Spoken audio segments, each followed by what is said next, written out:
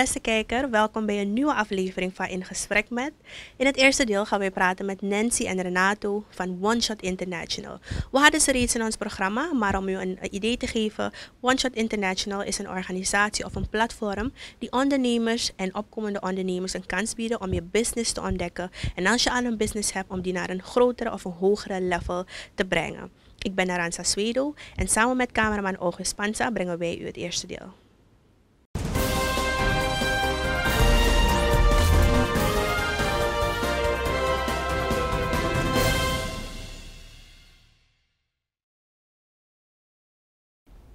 Goedendag meneer Renato, dank u wel dat u wederom tijd heeft vrijgemaakt om met ons te zitten vandaag. One Shot is geen onbekende meer, maar voor de mensen die thuis nog niet weten wat dat is, wat houdt One Shot International precies in? Nou, One Shot International is een organisatie die zich richt op ondernemers. Om ondernemerschap vooral in Suriname, maar eigenlijk in de hele wereld een beetje te stimuleren. Het bedrijf is gevestigd in Californië en we hebben een kantoor ook in Suriname en Guyana. En onze focus is gewoon om ondernemerschap naar een ander niveau te brengen, omdat we eigenlijk de levensstandaarden van de mens overal willen helpen verbeteren via ondernemerschap. Oké, tegen deze achtergrond aan eigenlijk zijn jullie gestart met een cohort, dat is de eerste groep. Ja. Hoe kijkt u terug op dat proces? Het is een heel goede geweest. We hebben 16 ondernemers gehad die uiteindelijk gestart zijn vorig jaar in 2023, 1 september. En van die 16 hebben 7 investering gehad. We hebben meer dan 1 miljoen SRD geïnvesteerd in deze bedrijven via resources. En ze doen het heel goed. We zijn nu in het proces om ze eigenlijk die ondersteuning te geven en al datgene die ze eigenlijk hebben binnengehaald. En bij onze volgende cohort gaan we een paar van ze lanceren. Oh, dus ze zijn eigenlijk nog niet gelanceerd? Ze zijn eigenlijk al gelanceerd, maar datgene die in ze geïnvesteerd is, dat zal gelanceerd worden. Zodat ook de rest kan zien van oké, hoe zij verder groeien. Oké, en hoe zag het proces precies eruit? Dus dan heb ik het over de trainingen tot het eindproduct. Ja, dus waardoor ze heen gegaan zijn is een proces om hun bedrijf investment ready te maken. Heel veel mensen denken dat wanneer je een idee of een bedrijf hebt, dat als het een goed idee is, dat elke investeerder gelijk moet rennen om in je te investeren. Dat is niet het geval. Je bedrijf of je idee moet goed gestructureerd zijn. Door dat proces is hun bedrijf eigenlijk gestructureerd geworden en hebben ze aan het eind van die 12 weken hebben ze gepitcht voor een groep van investors. En aan de hand daarvan hebben 7 van ze de investering binnengehaald. Het loopt heel prima, de voorbereiding voor cohort 2. Als we naar een paar van de voorbeelden kijken, er is een van de organisaties, Ancela Virtual Assistants, die ook bij onze launch van cohort 2 hun platform die ze binnengehaald hebben gelanceerd zal worden. Er is daar in dat bedrijf om en bij $5.000 in dat platform geïnvesteerd. Het team is nu bezig om alles te finaliseren. En de voordelen die dat zal gaan brengen voor Suriname zal ook gepresenteerd worden. Dus dit traject en dit programma helpt in principe ondernemers om ze ten eerste investment ready te maken. En geeft ze de gelegenheid om te pitchen voor investors, met als gevolg dat ze de nodige investering binnen kunnen halen om hun bedrijf naar een volgend niveau te brengen. Ja, ik kan me nog heugen bij het eerste gesprek hadden jullie het over dat het eigenlijk verschillende ondernemingen zijn. En dat maakt het eigenlijk zo apart. Heeft u de groei kunnen volgen van de deelnemers? Ja, er zijn een aantal die nu al een aantal van de zaken die ze geleerd hebben, zijn gaan toepassen. Eigenlijk midden in het traject al. Want ze zien en herkennen dingen waar ze voorheen die informatie of niet hadden. Maar ook die mentoren, ze challengen eigenlijk elke participant om continu na te denken over hetgene waarmee je bezig bent. Maar tegelijkertijd om veel beter te luisteren naar je klanten en hoe je je product brengt op die markt. Dus er zijn een aantal verbeteringen gemerkt bij heel veel van de bedrijven. Er is zeker eentje waarmee we bezig nu zijn op de US-markt al, om die daar te helpen de producten en de diensten daar te lanceren. Dus we verwachten dat de komende periode we alleen maar meer groei zullen gaan realiseren bij deze bedrijven. Goed, en jullie starten binnenkort met een tweede cohort. Hoe kijken jullie daar naar uit? Nou, we zijn blij dat we door cohort 1 zijn geweest. Degenen die dat gemist hebben, ik zou je aanraden om de pitch te volgen. Het is live geweest op ATV. Hij is nog te vinden op YouTube. Volg onze Facebookpage One Shot International, ook de website oneshot.sr.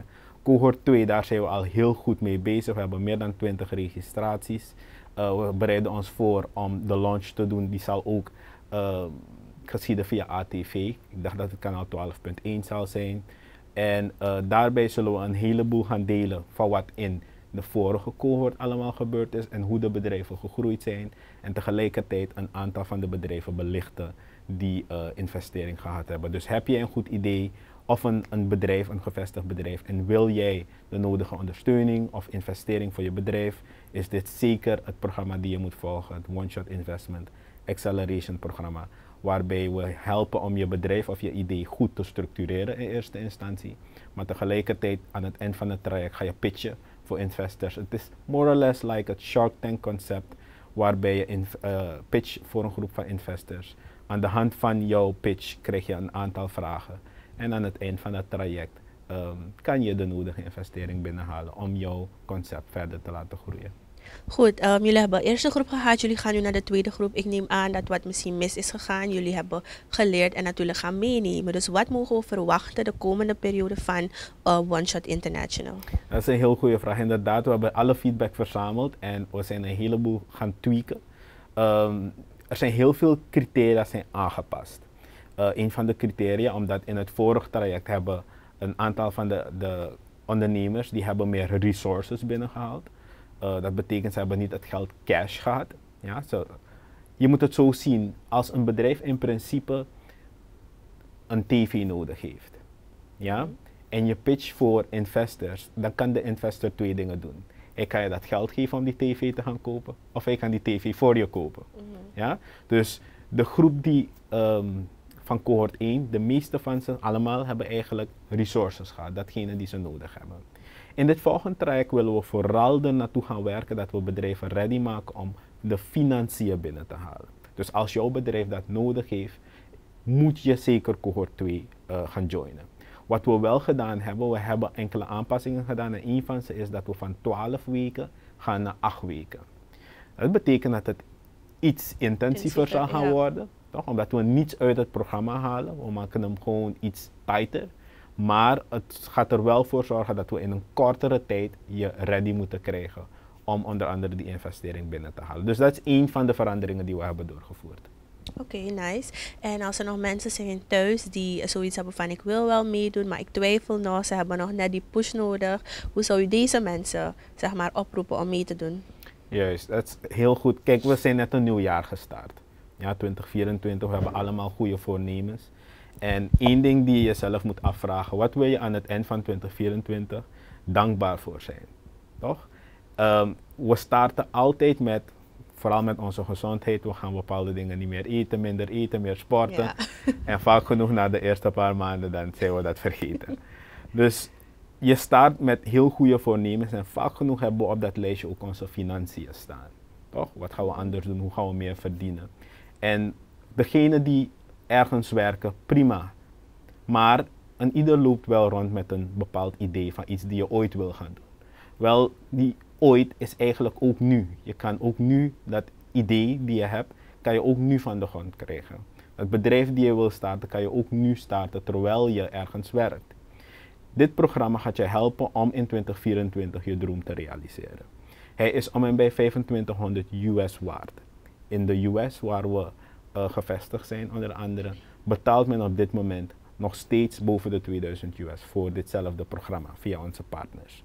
Met andere partners in deze regio zijn wij in staat geweest om dit programma te brengen voor $289 kost hij.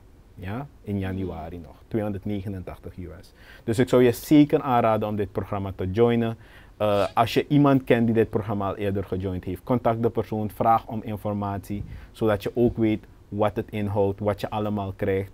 Ik kan me nog herinneren dat een van de participanten ooit zei, ik krijg meer dan waarvoor ik betaald heb. Dus ik zou je zeker aanraden om dit programma te joinen als je met een simpel idee rondloopt of je een gevestigd bedrijf hebt en je echt wel je bedrijf dit jaar naar een ander niveau wil gaan tillen. En om je gewoon erop voor te bereiden om 2024 tot een succesvol jaar te maken. Nou, dankjewel Renato. De mensen hebben het in ieder geval gehoord. En we wensen je natuurlijk ook heel veel succes met One Shot International. Dankjewel.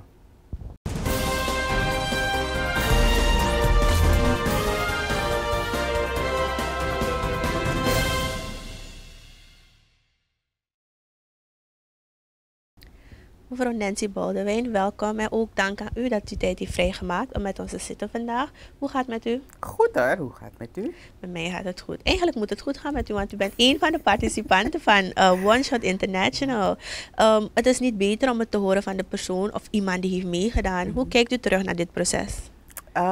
Ik vond het een zeer productief en leerrijk proces.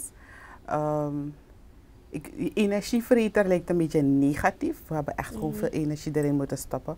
But it was worth it all. It was worth every second and every cent. Ja. En zoals Renato eerder aangaf, ben ik ook een van de mensen die zoiets had van, hey, this is more than what I paid for. So I'm very happy.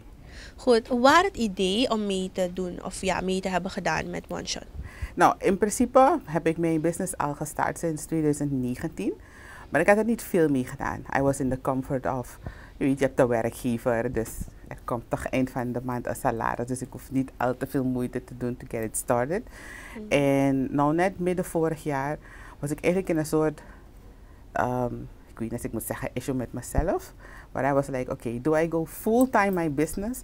Of blijf ik toch in die comfortzone van having a salary van een werkgever? Yeah. Maar je moet de knoop doorhakken, right? Want dan kan je net zo goed je business opzeggen bij KKF en gewoon blijven werken voor iemand. En toen heb ik echt het besluit genomen van, nee, weet je, ga er nu wel echt werk van maken.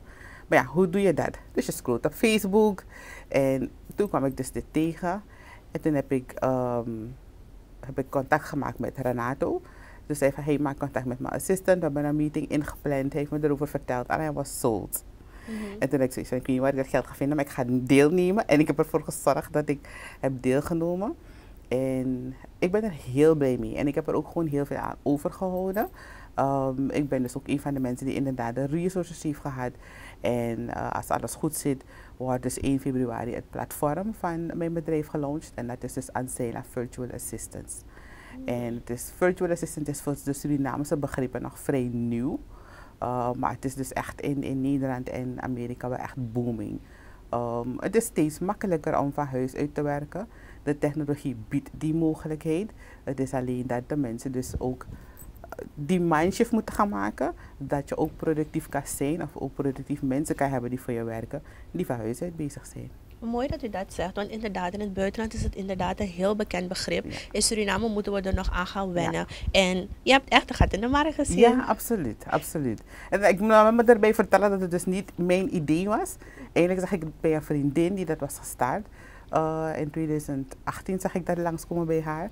En toen stuurde ik een bericht. Ik zeg van, hey, is het jouw bedrijf? Ze zegt ja. Ik zeg, maar wat doe je eigenlijk precies? Wat moet ik me erbij voorstellen? En toen heeft ze hem gezegd van, hey, het is bij haar gestart. Mensen hebben vanuit Nederland. Hey, kan je mijn rekeningen voor me betalen? Hey, ik moet een sollicitatiebrief opstellen of een cv. Kan je me helpen?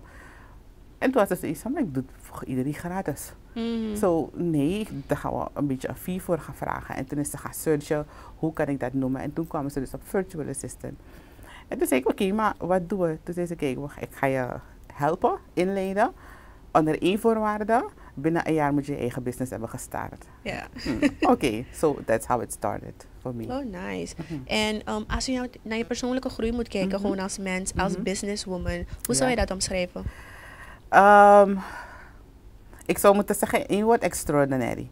Omdat binnen die 3 maanden ze ons dus wel echt business-minded hebben gemaakt, ready hebben gemaakt. Er waren dingen waar ik niet over had nagedacht. En ik denk dat ik daarom nog een beetje in die comfortzone was van, weet je toch, eind van de maand heb ik een salaris.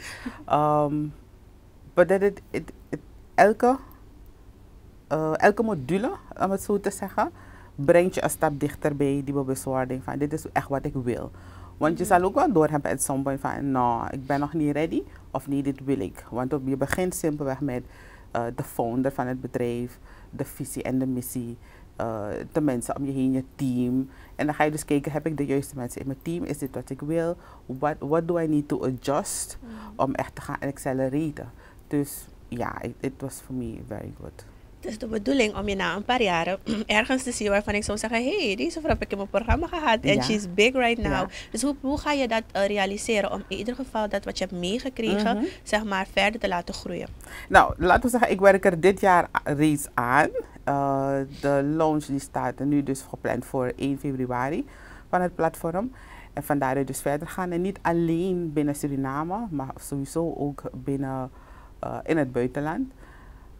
Een van de dingen waarmee ik binnenkort wil starten is om 10 vrouwen, en dan met name alleenstaande vrouwen, ook te gaan coachen om virtual assistants te worden.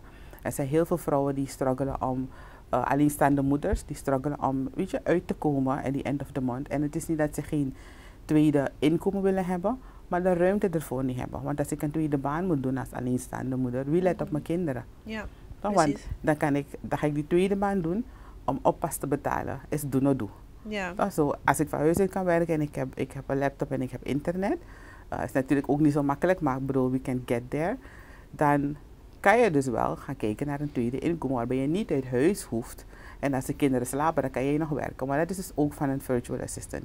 You can work any time of the day, right? Als ik een document voor iemand moet afmaken en die persoon heeft het over 2 dagen nodig, wanneer die kinderen slapen, nou, dan zit ik 10 uur, 11 uur 's avonds achter de computer en I do my thing. En dan heb ik mijn extra inkomen.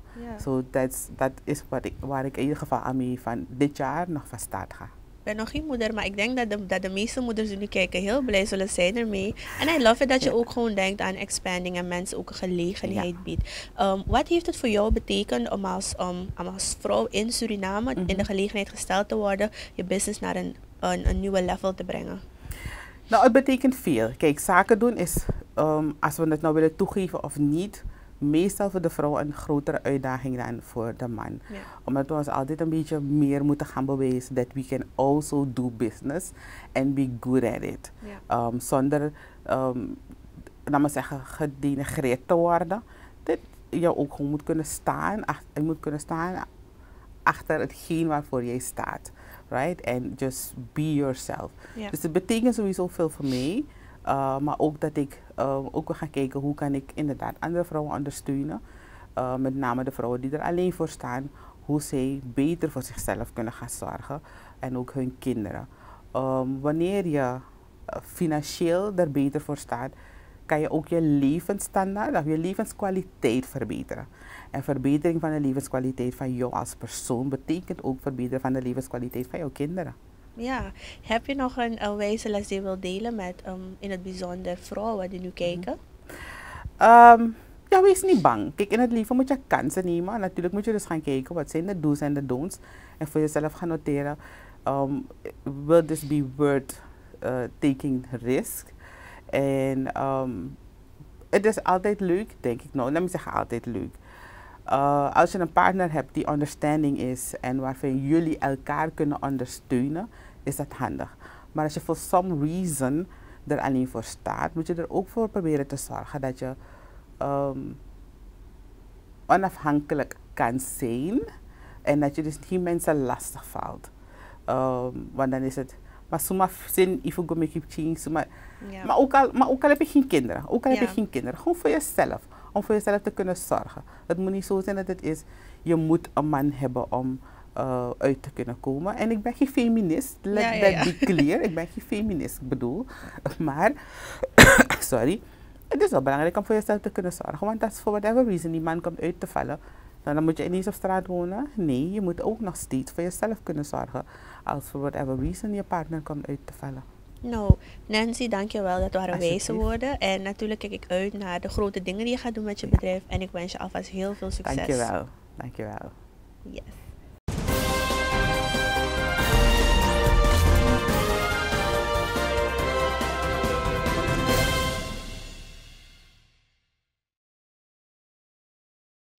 Dat waren Renato en Nancy van One Shot International. Renato is ingegaan op de organisatie en de veranderingen die ze hebben geïmplementeerd om het natuurlijk ook geriefelijker voor u te maken. En Nancy is voornamelijk ingegaan op wat het betekend heeft voor haar als participant, voornamelijk als vrouw.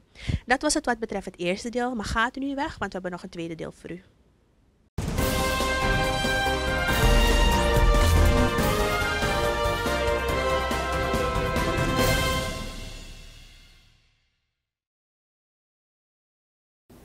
Welkom bij het tweede deel. In dit deel praten wij met pater Romanu Ebonyi. En we gaan het hebben over mentale gezondheid bij mensen in het algemeen. Het bijzondere aan deze pater is dat hij speciaal hiervoor is opgeleid. Hij heeft dus speciaal hiervoor gestudeerd. Ik ben Aranza Swedo en samen met cameraman Rivelino Tjuntaksen brengen wij u het tweede deel.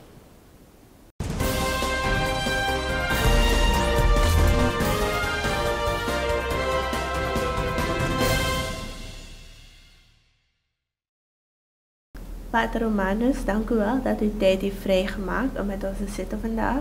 Voordat we beginnen, hoe gaat het met u? Het gaat prima met Gods genade. En met jou ook? Met mij gaat het ook goed. Gelukkig, ja. Zo, Pater Romanus, u bent recentelijk afgestudeerd. Misschien kunt u de mensen vertellen, wat heeft u precies gestudeerd? Oké, goed zo. Dankjewel voor de vraag. Ik heb los van mijn studie als priester, ik heb filosofie gestudeerd. Ik heb bachelors in filosofie en masters in theologie. En dan ben ik tot priester geworden, ingewijd. En dan ben ik verder gegaan om te studeren, om de mensen te helpen wat betreft clinical pastoral counseling psychology in het Engels. Ja, clinical pastoral counseling psychology. Okay. Dat heb ik in Amerika gestudeerd. En ik ben in 2013 begonnen en tot 2021 ben ik afgestudeerd. Oké, dat is heel mooi. Het is heel bijzonder dat een pater zich daarmee bezighoudt. Ja. Wat was de motivatie erachter? Wel, voor mij het gaat niet om de titel, nu dat ik heb mijn titel als dokter, pater. Maar pater is belangrijk voor mij dan de dokter, maar mensen moeten toch zien dat hij schrijft PhD en ik ben dokter. Ja, dat is oké voor mij. Maar wat belangrijk voor mij, waarom ik ben gaan studeren, is dat als een pastoor moet je de mensen helpen om dichter bij God te brengen. Er zijn zoveel mensen die lopen met zoveel problemen en ze willen niet open gaan, ze willen niet de mensen vertellen. En je hoort plotseling iemand die je kent, heeft zelfmoord gepleegd of heeft iemand anders doodgemaakt. En dat is door depressie, frustratie, allerlei dingen. Omdat ze willen niet praten. Zo heb ik elke keer merk ik dit op in mijn pastoraal werk. Maar ik heb gedacht dat het gaat niet alleen om de kerk. Het gaat niet om de mensen alleen van mijn kerk. Het kan zo ook verder gaan naar geen christenen. En dat is waar ik heb de klinisch gedaan. Okay. En dat zou het alleen pastoraal counseling zijn. Ja. Maar klinisch heb ik gedaan om veel mensen zo mogelijk te kunnen helpen. Oké, dus eigenlijk als ik u goed begrijp, doet u het niet alleen voor christenen. Nee, Iedereen kan bij u iedereen wezen. kan bij mij komen, iedereen. En wat is het mijn mening is dat we moeten breek de stilte. Stop geweld of zelfmoord of iemand anders dood te maken. Ga praten.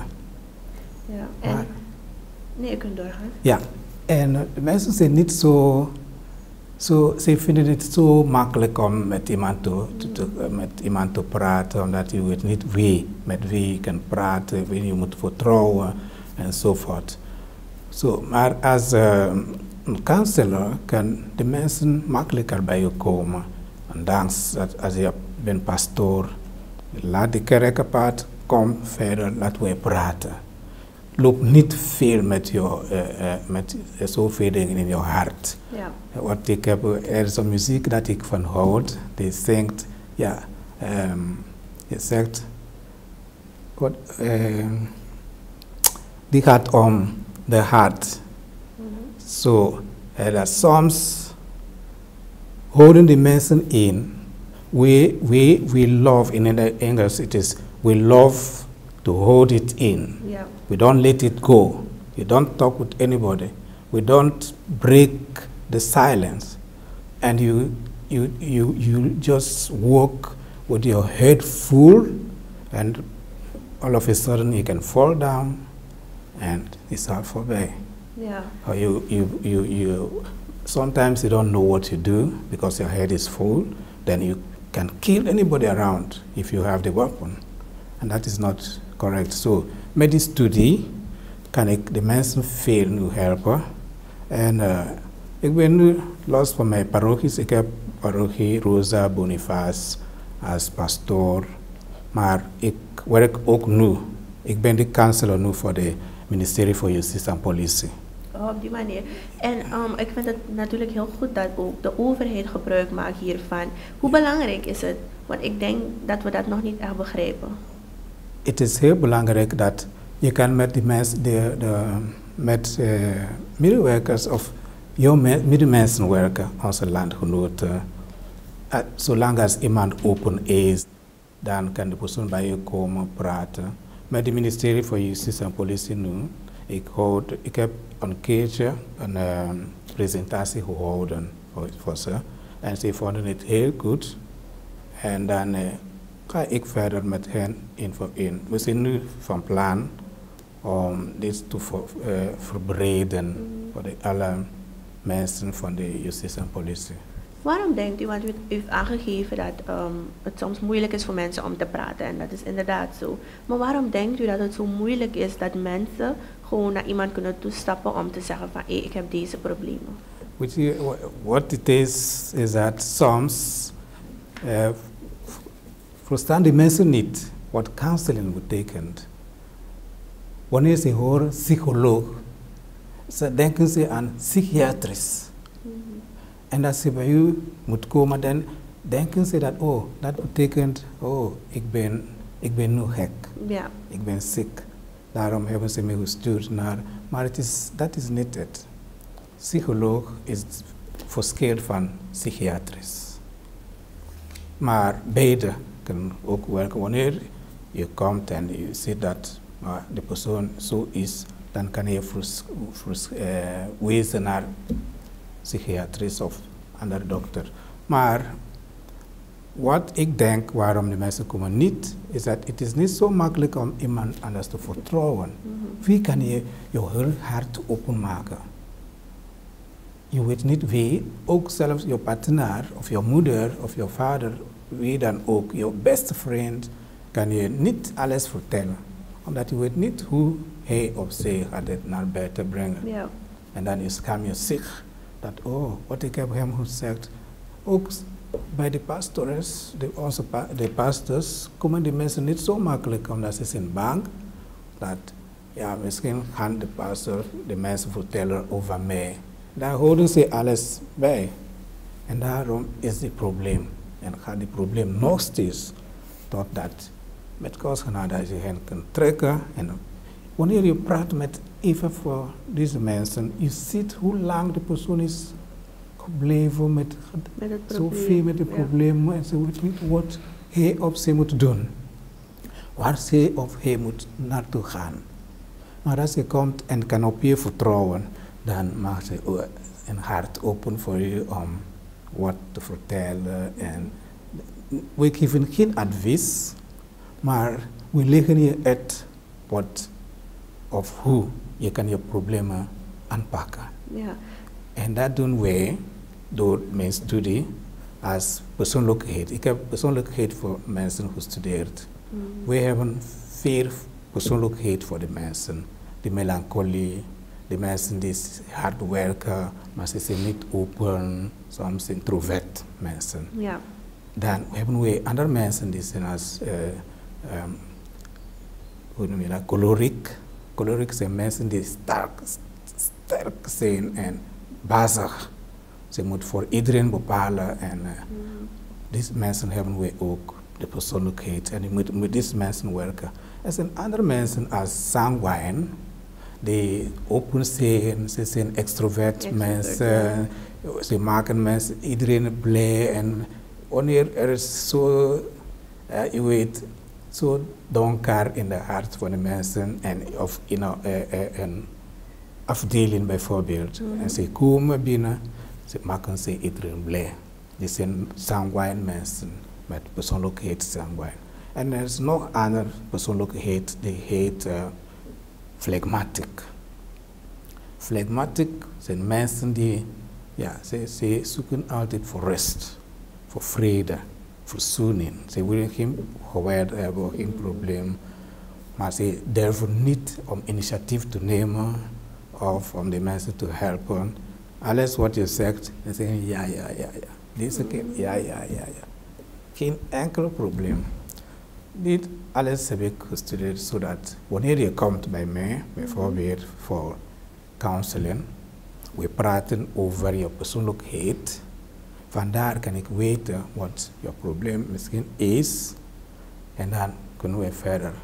Als ik dat niet ken, kan ik gewoon zeggen wat ik zie in jou en die misschien soms is verkeerd, gaat verkeerd. En dit is wat eigenlijk die ons helpt. De persoonlijkheid voor de mensen is belangrijk.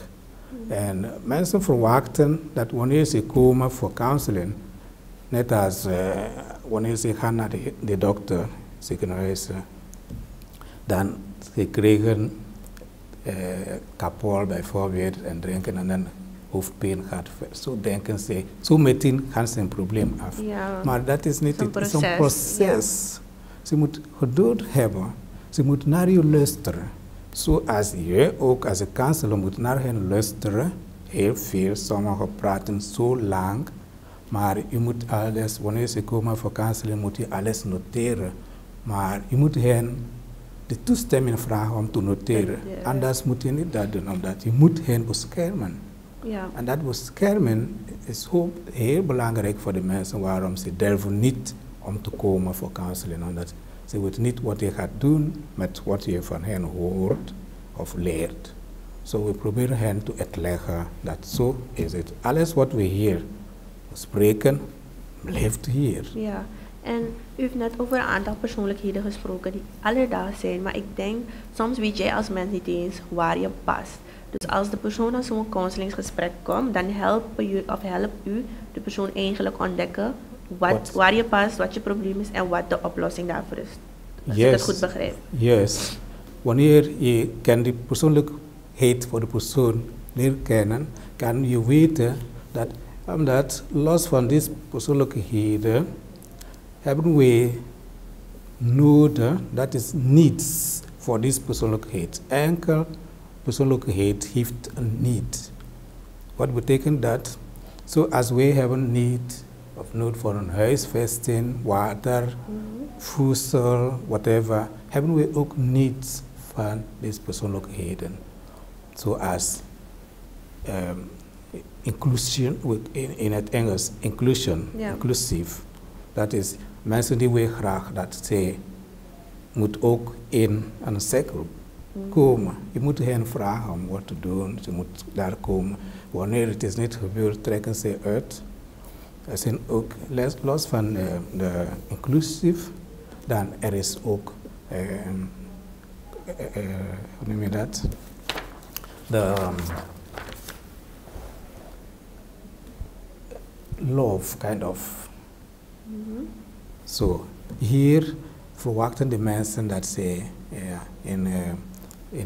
ze moeten ook van in een situatie waarbij er is liefde, dat ze ook daar moeten zijn. Oh ja. Ja, je moet hen niet uitsluiten. Of afstoten, ja. Of zo. So, mensen voelen zo, je moet deze noden in de persoonlijkheid ook leren kennen. En dan kan je hen uitleggen, dit is wat je nodig hebt. Ja. Sommige mensen in een relatie bijvoorbeeld, de man houdt van weg uit te gaan. De dame wil niet. De dame wil thuis blijven altijd. Die is introvert, de andere is extrovert. En ze zijn samen. Wie gaat nu bepalen wat gaat gebeuren? Ze moeten elkaar leren kennen, ze moeten praten. En dan wanneer ze weten en zien dat, oh, dit is het, dan moet je de helft voor jou geven en die voor de andere ook aannemen. En dat is het. Oké, en als iemand niet weet, de persoon heeft wel problemen, maar de persoon zeg maar weet niet waar te beginnen. Wat is uw advies? Wat is de eerste stap die je kan doen om jezelf alvast te helpen? Oké, kijk, er zijn enkele symptomen en enkele signalen voor depressie bijvoorbeeld. Maar deze dingen zijn die veroorzaken voor depressie. En we hebben spanning, dat is, we hebben deze, wat kan ik zeggen, stress, dat we altijd zeggen, stress, man, ik heb stress, ik heb wat, van stress naar frustratie. En frustratie dan gaat het verder erger naar depressie. En als je niet praat, dan wil je niet weten. Maar die zijn, er zijn een paar symptomen en signalen dat je weet dat, oh, ik voel me hopeloos. Ik ga werken, maar ik voel me, niemand gaat me helpen. Ik heb geen hoop meer. Of hulpeloos. Of je bent ziek. Je voelt je ziek. Of stress. Of spanning op je hoofd. Eenzaamheid. Teleurstellingen. Verdriet. Tegenslagen. Leegte of wanhoop. En besluiteloosheid. En gebrek van concentratie. Je moet iets doen op je bureau, maar je kan niet concentreren. Mensen praten naar je toe, maar niets komt binnen. Je bent daar, maar je zit niet daar. So, wanneer je zo voelt, dan weet je dat je bent op weg naar depressie. Dan, als iemand je zo ziet, of je hebt een collega of een vriend, die wil je zeggen, maar wat is het eigenlijk? Je weet het niet. Maar je bent niet iemand voor de kerk. Wat ga je doen? Oké, ik ga iemand vragen, ik ga hulp zoeken. Dat is het tijd dat je moet naar een counselor gaan. Counselor moet je zeggen, oké, zo is. Of direct naar een psycholoog. De psycholoog kan je zeggen, ja, oké, ik ga je sturen naar psychiatrie, je moet medicijn innemen of whatever. Zo gaat het. Ja. Maar als je bang bent om naar een counselor te gaan, dan gaat die probleem verder. Verder, ja. Oké, en tot slot, Pater Romanus, als mensen luisteren en ze willen gebruik maken, of ze willen een bezoek brengen aan uw consultancy, om het zo te zeggen, waar kunnen de mensen wezen? Is er een bedrag erbij verbonden? Eigenlijk ja, omdat die studie heeft me veel gekost. Ja. Veel. Maar ik ben begonnen vooral met de pastoraal counseling, de mensen van de kerk, niets te vragen. Ik vraag gewoon een vrijwillig bedrag. Je kan me wat geven, wat je wilt. Omdat ik ben hier een lid van National Christian Counselors Association of America. Ik ben even voor de ik ben een executive member. Yeah. So, van hier, ik werk ook met hen. We gaan in vergaderingen, we gaan in sessies houden enzovoort. En ze vragen dat je moet de mensen bedrag vragen. Maar hier, als je vraagt, ik ben begonnen mensen 200 € te vragen, dan komen de mensen niet meer. Op een gegeven moment begonnen ze weer te komen. Ik heb een paar mensen die ik heb geholpen toen, ze die dachten dat hij heeft me niet geholpen. Later merkten op dat eigenlijk hebben ze geholpen, zijn ze geholpen. Dan zijn ze teruggekomen. Nu vraag ik niets meer. Je moet gewoon je een vrijwillig bijdrage geven. Voor mij niet voor de kerk, maar het gaat niet nu aan de kerk. Ja. En u kan bij mij hier komen, Sint-Rosa-kerk, Prinsesstraat nummer 10. Voorlopig, ik ben nog bezig om een plek te zoeken waar los van de kerk, los van de politie. Omdat de politie zouden me een plek geven, maar dan lijkt of ja, er is geen bescherming, weet, ja. Dat is confidentialiteit voor de mensen is heel belangrijk. Ja. So dus de mensen kunnen gewoon hier komen? Ja, ze kunnen gewoon hier komen totdat je kan een aanvankelijk plek vinden waar ze kunnen komen zonder de kerk te zien. Ja. Of ja, dat is voor de politiewerk enzovoort. Op welke dagen precies? Elke dag? Ze kunnen elke dag bellen voor een afspraak. Oké. Afspraak, ja. Als ze bellen naar de secretariaat of naar mij gelijk, dan maken we afspraak en dan kunnen ze bij mij komen. Okay. En ik heb gesprek bijna elke dag. Maar de mensen komen wel om te vragen. Oké. Pater Romanus, het was een zeer leerrijk gesprek. En ik geloof ook dat iemand thuis geholpen is alleen door te luisteren naar u en dat ze gebruik kunnen maken hiervan. We willen u heel veel succes toewensen in uw consultancy. En ik geloof ook dat u grotere dingen zal doen. Hartelijk dank voor dit gesprek. En ik hoop dat de mensen weer naar me luisteren. Ik roep iedereen op om bij mij te komen. Laten we praten. Niet dat ik ben Superman of dat ik heb oplossing voor alle problemen. Maar door te praten, dan kan je zien dat de Heer wil ons helpen. Omdat God heeft een plan voor iedereen. Maar we hebben de geduld niet om te luisteren naar de stem van de Heer en ook om te kijken wat plan de Heer voor ons heeft. We denken dat wanneer het is donker, dan is alles zo. Een dame heeft zelfmoord gepleegd in Nigeria vorige week. Ze werkt bij de bank. Ze was bij de bank werkzaam. En omdat ze heeft scold enzovoort. En dacht ze dat de oplossing is zelfmoord. Onze leven is sacred. We hebben geen recht op ons leven of op iemands anders levensrecht. Zo kunnen we niemand doodmaken. En zo kunnen we ook ons eigen leven niet weghalen.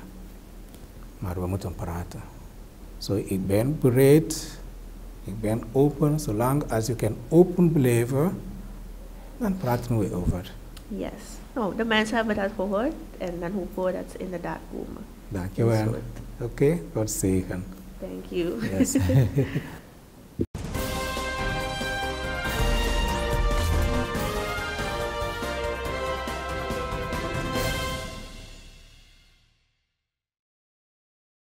En de boodschap blijft natuurlijk, praat met iemand als je hulp nodig hebt. Pater Romanus is hier om u te helpen, maar verder zijn er ook een aantal instanties waar u kunt wezen. Nou, we zijn aan het eind gekomen van deze aflevering van In Gesprek Met. Ik geloof dat u er veel aan heeft gehad, dus zie ik u volgende week weer terug bij een nieuwe aflevering. Ik ben Aranza Swelo, bedankt voor het kijken.